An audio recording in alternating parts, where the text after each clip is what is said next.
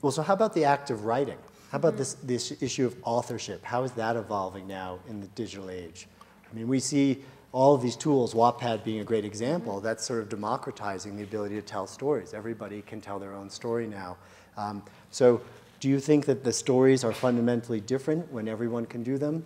I think, again, like writing is I mean, language is basically just a system of symbols that are used to point at some truth, which is not the symbols themselves. The symbols are symbols. And if you look at language in that way, writing text is just one form of symbolic creation. You could also look at an Instagram photo as a type of language, or a Vine video as a type of language, or a conversation as a type of language. All of these ways are just ways of like one human consciousness trying to communicate the inner experience to another human consciousness. Text writing happens to be one way that we've stuck with for a long time, but I don't think in any way that has to be the final way. Right. Although one would argue that language is a relatively fundamental skill, and communication. One would argue.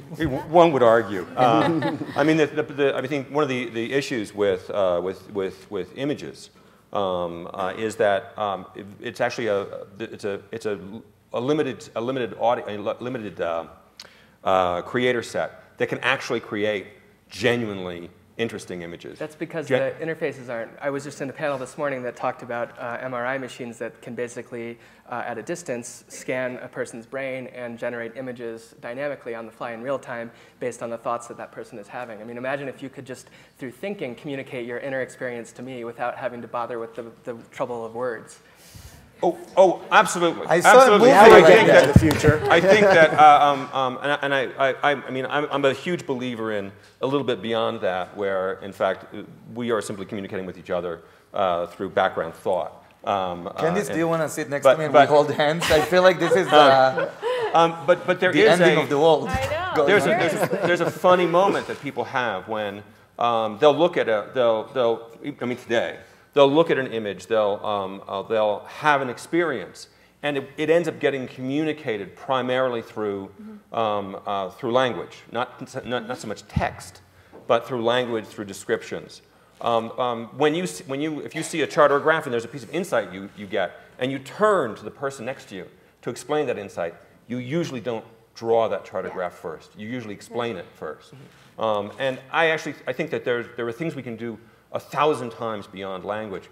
But I think it's a mistake to degrade language. Yeah, it usually is one of the things that people think of when they think of intelligence as a defining characteristic. I completely agree, and I think text is very universal, right? Like everybody learns how to read and write. And I think that's not going away anytime soon. And I think what the internet has allowed authorship, how it's really changed is that A, anybody can do it. There's no barriers to actually getting an audience. Anybody can put their work up.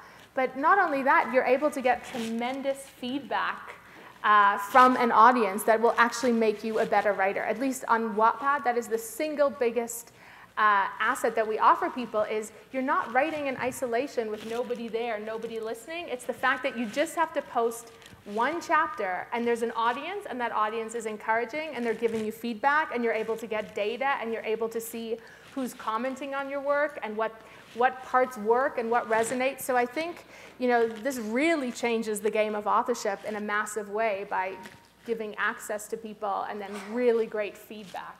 No, that's interesting, because usually on the internet, people don't leave you great feedback. I mean, when I uploaded my first song, I waited 3 months for the first comment. It was 1999. Yeah. There was no high-speed internet, and the first comment was after 3 months. Yeah. And it took a lot of time to load that comment. I was really looking forward to, and it was, I didn't have time to download your song, but you have a silly last name. Great. And that was the first evil comment I got. I think that's very true, and on Wattpad, why we've been able to grow our audience is because it's a really positive community where the writer, the author, actually has control of the comments in that, they can choose to keep the comments on their page or take them off if that is the case, but the purpose of the community is to get people writing. It's not to review or critique stuff, which is very different in certain communities.